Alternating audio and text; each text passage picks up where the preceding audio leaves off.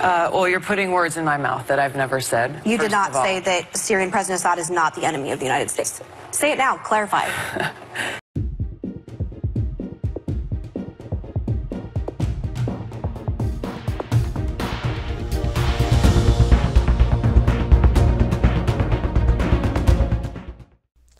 Tulsi Gabbard appeared on The View on Wednesday, where she was lambasted by Meghan McCain. Meghan McCain made accusations about Tulsi Gabbard's patriotism in regards to Syria and interventionist wars. There also was an assist in the funky display by none other than Ana Navarro, Democratic operative. All right, so watch this clip, then come back and we'll chop it up. So please give a warm aloha to Congresswoman Tulsi Gabbard. Thank you very much. Aloha. Thank you. It's my honor to serve. Sure. Thanks. Now, how did your experience fighting in Iraq shape your outlook of the United States' role in foreign policy? Because in my research, I found that you have a strict non-interventionist approach, and you are against the United States entering countries and being there for this sort of regime change. Yeah. No, as a soldier, I deployed with our brigade combat team from Hawaii. I volunteered to deploy with them to Iraq in 2005, which was the height of the conflict there. Mm-hmm. I served in a medical unit where every single day I was confronted with, in a heart-wrenching way, the high human cost of war. Very first thing I did every single morning was go down a list of names of every single American casualty, every single service member who'd been injured the day before. And I had to see if any of our brigade soldiers were on that list, to make sure they got the care that they needed, or to evacuate them as quickly as possible. But as I went through this list every single day, I was struck with the names and the faces of my brothers and sisters who were paying the price for this war. I was struck with their families, their loved ones at home, who were so stressed and so anxious for the well-being of their loved ones. It is those experiences of understanding and knowing firsthand the cost of war, both on our service members, on our veterans, as well as the cost on the people in the countries where we intervene, as well as the trillions of dollars, our taxpayer dollars that are spent on waging these wars, dollars that are sorely needed to address the very real urgent needs of our families, our communities, our neighbors right here at home. So should we not get involved when we see atrocities abroad? We have to understand, looking at Iraq, Libya, and Syria, for example, that there are brutal dictators in the world. And unfortunately, there are people who are suffering as a result of that. But in so many examples throughout history, when the United States takes action and intervenes and launches these regime change wars to topple these dictators, the suffering of the people in these countries increases. Their lives are made worse off than they were before. There is far more death and destruction.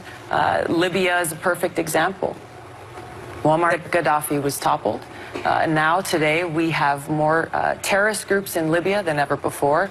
We have Libyan people, women and children, being sold in open markets as slaves. So while these wars we didn't have before when he was there? Which didn't exist before. No? And so let's just finish this one point, because we feel for the suffering of people in these countries, and we want to be able to help them. And so many of these wars are begun and waged from a place of humanitarianism. Yeah. But the reality is, and it's a harsh reality, that there is more suffering and more loss of life and more destruction as a result of these wars, which does not serve the people in these countries, nor does it serve our interests and our security. You know, whether you agree with Tulsi Gabbard or not, I think it becomes evident in this clip that she believes what she believes, and that she's not just saying things because they sound good. I think based on her experiences that she detailed, she has an up-close and personal relationship with war, and she knows the high cost of war. And that's what's formed her political opinions on the matter.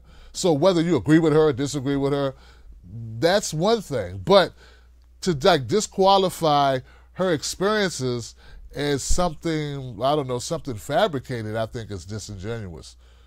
Now, that's the first thing. The second thing is, geez, guys, look at that face. Look at her just glaring.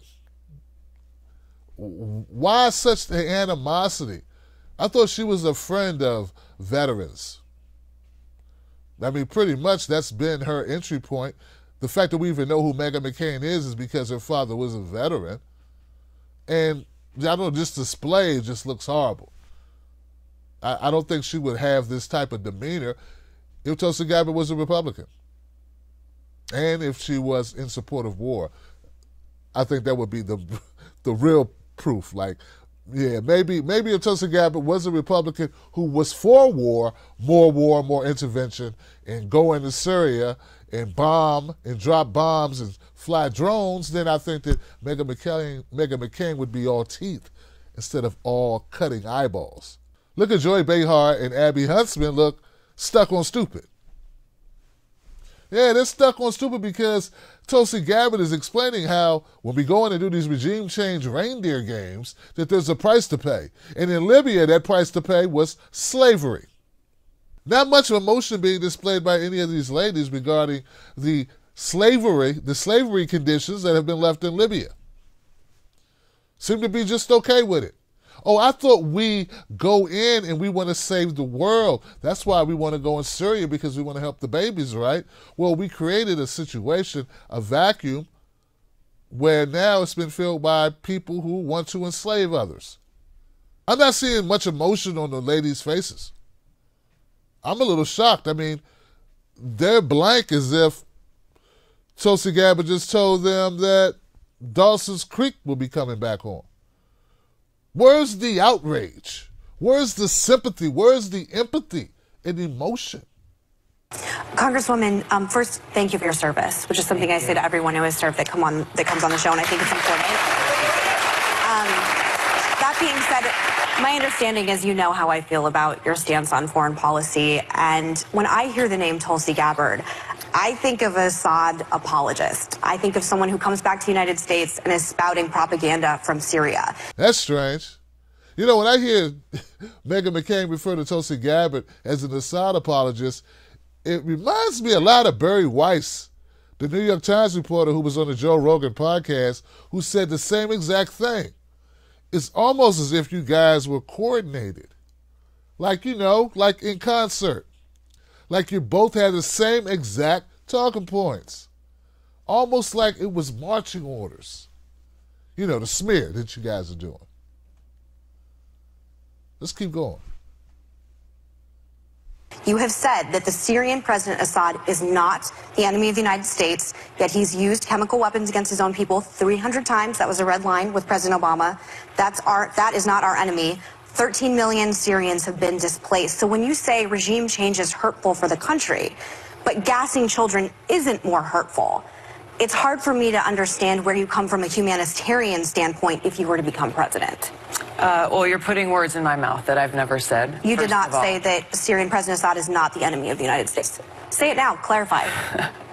The issue here is how can we help alleviate the suffering of people. Just really one moment. Is he an enemy of the United States? The enemy of the United States is someone who threatens our safety and our security. There is no disputing the fact that Bashar al-Assad in Syria is a brutal dictator.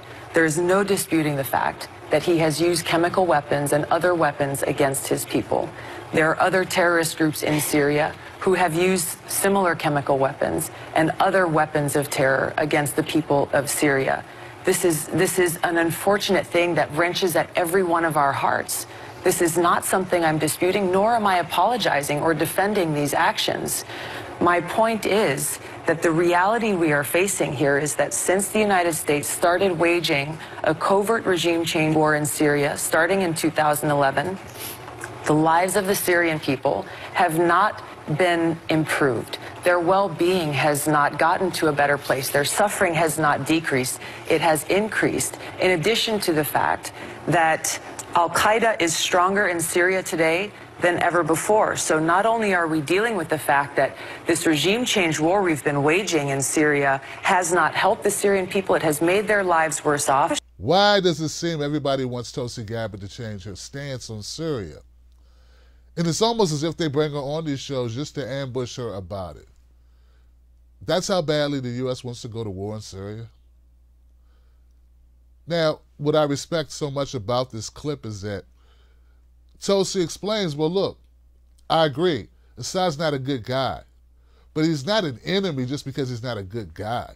Like, an enemy to the U.S. would be someone who threatens the U.S. It's someone who has attacked the U.S. or made the U.S. less safe. And that's not what Assad has done. Not a good guy, though. We can agree on that. And the other part that I think is admirable about her response is, look, the bottom line is that we haven't been able to make things better in Syria by being in Syria. So if we're not making things better in Syria by being in Syria, what's the point of being in Syria? That should be the whole reason why you're there. If you're on a humanitarian effort, you should see results that are positive. So show evidence of the positive results from the intervention. If you can't do that, in fact, if you're showing negative results from the intervention, what does that tell you? All right, let's move on to Ana Navarro. I'm very troubled by the tweets about Venezuela that you've put out. We've talked about that. What Maduro is doing to the people of Venezuela. There's over 3 million that have been displaced. People are starving. He's not allowing humanitarian aid in. He is a thug. He is a dictator. He is corrupt. And I am very supportive of what the United States is doing right now, leading the solidarity and support of freedom-loving Venezuelans and putting sanctions, economic and sanctions. Why are you so against intervention in Venezuela? Not military intervention, but what we are doing. Because every time the United States, and particularly in Latin America, has gotten involved in regime change, using different tools to enact that regime change, there have been both short and long-term devastating impacts. If there are ways that we can work with surrounding countries to try to get humanitarian aid into people there, then we should be doing that. But for the United States to go in and choose who should be the leader of Venezuela, that is not something that serves the interests of the Venezuelan people. That's something that they need to determine themselves. But the U.S. is not choosing who's going to be the leader of Venezuela. It's millions of Venezuelans marching on the streets. But do you put military intervention on the same level that you put economic and diplomatic efforts? The United States has used both military, CIA, sanctions, and other tools to intervene and enact regime change in countries around the world. Iran is a great example. The CIA led a covert operation to overthrow the government in Iran decades ago in Mossadegh. This led to decades upon decades of hardship and suffering and authoritarian governments, and has led us to the place where we're dealing with many challenges today from Iran. We're going to come back with more from you because I think you have more to say on this than you should. I'm just wondering if this particular position that you take is going to be a popular one in the Democratic Party. This is a position that I have found many Americans appreciate and understand, because we understand that every one of us is paying the price for these regime change wars that are not helping people in these countries, and they're counterproductive to our interests at home. I believe Trump said something similar when he was running. Did he not? Am I wrong about that? He may have, but the problem is he has not carried through. No. He has gone back and has broken his promises. I can't believe Ana Navarro is trying to suggest that the United States is not trying to put its finger on the scale in Venezuela. January 28th, U.S. targets Venezuela with tough oil sanctions during crisis of power. Go to paragraph 2. The move marked the first punitive step by the United States to force Mr. Maduro to give up power since the opposition leader, Juan Guaido, declared himself interim president last week. Also, Donald Trump sent out a tweet saying he recognizes Guaido as the president. He was not elected president. The United States is obviously treating Venezuela like it is a territory of the United States when it is not. Cute, right? Wrong, unethical, but cute. Joy Behar really put the cherry on top, didn't she? When she said that Tulsi Gabbard, your stances probably won't be very popular with the Democratic Party. She's right, they won't. They're anti-war stances. The Democratic Party prefers stances which are pro-war. Are you for the Green New Deal, for example? I first got involved with politics as an environmentalist. I've fought very hard to make sure that everyone has clean air to breathe, clean water to drink, and I think we need to take serious action to address climate change. I have some concerns with the Green New Deal and about some of the vagueness of the language in there, so have not co-sponsored that resolution. What about support for free four-year college tuition? I think that's something that we can achieve. I think we have to not only look at how can we provide this access to education, but also how do we address the high cost of higher education, student loan debts and increasing interest rates there, as well as how can we leverage technology to both increase access and bring down the cost of education. And what about universal health care? That's also something I think that's achievable. You know, it's unacceptable. Do you believe in this, it's a right of every American? I do. I think it's unacceptable in this country that we spend far more on health care than any other country in the world with far worse outcomes. So does that mean more private health care? Every single American should get the health care that they need. If there are... I think everyone with the heart, that sounds great. You know, you want to give that, but there are realities and costs to that. Does that mean taking away all private health care? Because you got to get pretty specific when you make a statement like that. Yeah, sure. No, I think there's two questions here. One is Medicare for All would provide quality health care for every single American at a cheaper price to every one of us than we are currently paying for health care currently. If folks want to get their own private insurance at the same time, they're free to do that, but making sure that we have this basic quality level of care for every American is what Medicare for All would do, and that's what I support. Okay, gotta go. All right, thank you so much for being with us. Thanks for having me. All right, Representative Tulsi Gabbard.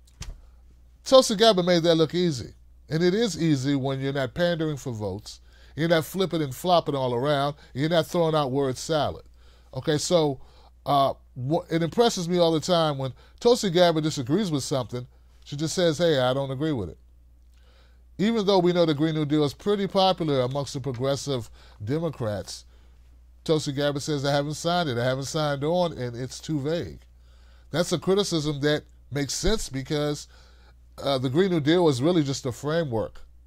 It's a list of what we think we should do, the direction we want to go in, but it's no specific legislation, at least not at this point. So I appreciate her being able to say, hey, I'm not ready for that. Number two, the climate change. She agrees with climate change, and we need to take action to turn it around. She supports free college tuition, said it's achievable. She said the same thing about universal health care. Medicare for all, achievable. That's what we want to hear, right? That's what we, and then proceeded to lay out reasons why it should be achievable.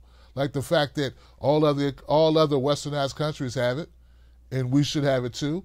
And why do we pay more for our coverage and get less and worse outcomes, meaning death? So lower life expectancy. There's a lot that we leave to be desired here in the U.S. when it comes to healthcare. As I said in a previous live stream, this is not about choosing a candidate right away. We have time. Support candidates. If you have a great feeling about Bernie, a great feeling about Tulsi, a great feeling about Elizabeth Warren, support the candidates that you feel that way about. Naturally, things will change and you will gravitate to a particular candidate more than another. I think that will happen. But as of right now, I'm impressed with Tulsi Gabbard. I'm impressed with her directness, her access to the issues. She knew what she was talking about, had no cut cards, just basically laid it out very simple and plain that anyone could get it. I don't think that Meghan McCain got it because, frankly, she doesn't want to get it. I don't believe that Ana Navarro sees Tulsi Gabbard's point of view because she doesn't want to see her point of view. I think it was very clear in this video that Tulsi Gabbard means what she says and she says what she means. You got to admire it in a world of word salad politicians who pander for votes. Tulsi Gabbard stands up.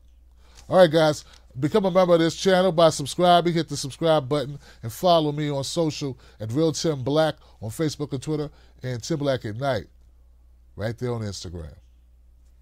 Peace.